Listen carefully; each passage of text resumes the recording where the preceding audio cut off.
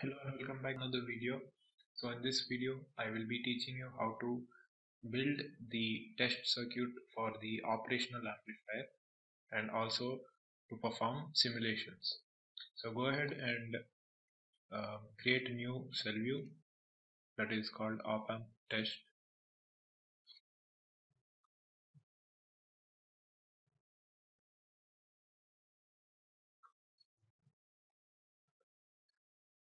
and instantiate the Opamp symbol.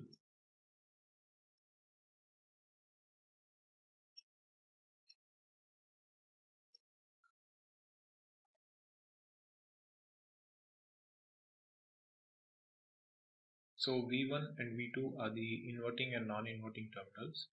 IDC is the current. VDD and VSS are the two supply voltages. So go ahead and instantiate different sources from the analog library.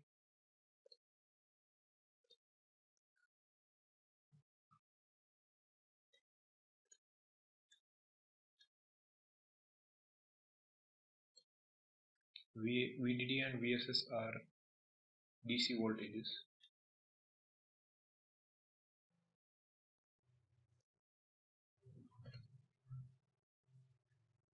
And also instantiate IDC.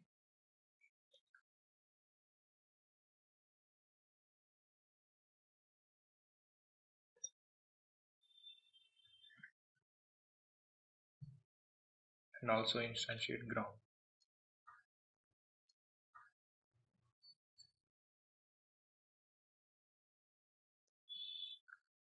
And make the circuit connections. The positive of the V sign is connected to V1 and V2 is grounded.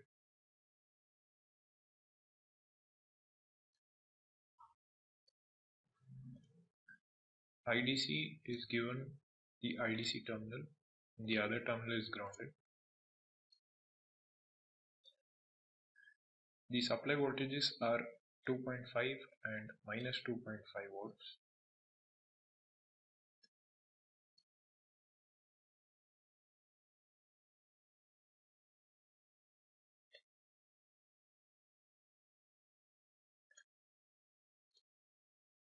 Coming to the input sign, it has a AC magnitude of 1 volt, an amplitude of 30 volts, and a frequency of 1 kilohertz. Coming to the current, we will give a DC current of 30 microamperes. And go ahead and make the output pin V out.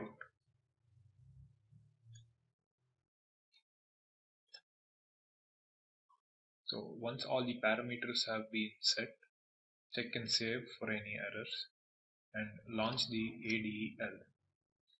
Here, once the ADL is launched, we will choose the analysis that needs to be performed. That will be transient, stop time of 2 milliseconds with moderate accuracy. DC analysis, we will save the DC operating point and set the DC parameter of the input and navigate back to that window.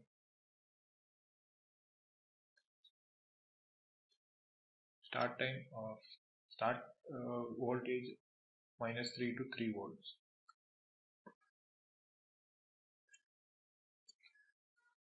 And the AC frequency band will be from 100 Hz to around 10 gigs. Hit apply. Okay. And now choose the waveforms that need to be plotted. That is the output and the input. Go ahead and run it. So we will be faced with 3 waveforms.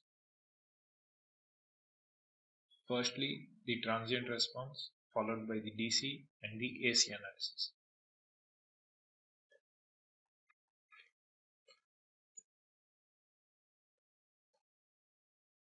Go ahead and fit the trace. As you can see, the Opamp has a far more amplification factor when compared to the common source amplifier. So since it has two stages, the amplification factor is multiplied. The output ranges from 2.46 volts to a negative of 2.5 volts. So the peak to peak is 5 volts, whereas the input applied has a peak to peak of only 5 millivolts. These are the AC and the DC responses. Now to calculate the gain of the op-amp, you can go to results, direct plot, AC gain in phase, choose the outputs followed by the inputs, and this is the AC gain phase plot. So you can see the gain is 72 dB, whereas the gain that we obtained for the common source amplifier was only around 5 dB. So you can see the gain is definitely increased, and the phase obviously remains the same. That is, there is a phase shift of 180 degrees when you compare the input and the output. This is it, guys. Very simple basic op-amp circuit, and we've performed 3 analysis: transient, DC and AC analysis. And look at the test case again.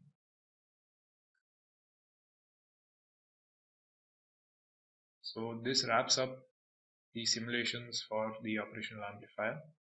So stay tuned for my upcoming videos in which I will be designing the layouts for all the experiments. Stay tuned. Thank you for watching.